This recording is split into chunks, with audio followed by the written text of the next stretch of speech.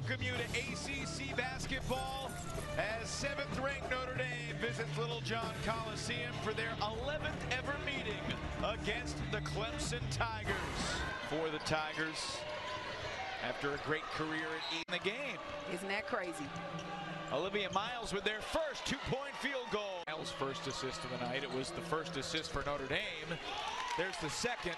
Preventing Notre Dame's post from getting position inside. Olivia Miles knocks down the outside shot.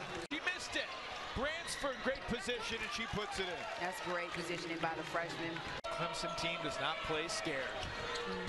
Miles with another three. Well, neither does Olivia Miles. Miles picks up her third assist on the West Bell baseline. Can someone beyond Olivia Miles give Notre Dame some consistent offense? Maybe Kylie Watson is that person.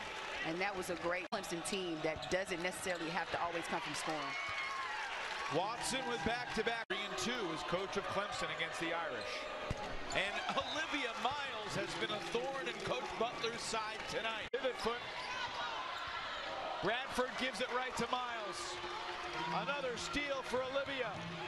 Another assist for Olivia. Miles, Westbeld puts it in. And the Fighting Irish escape Clemson with a win.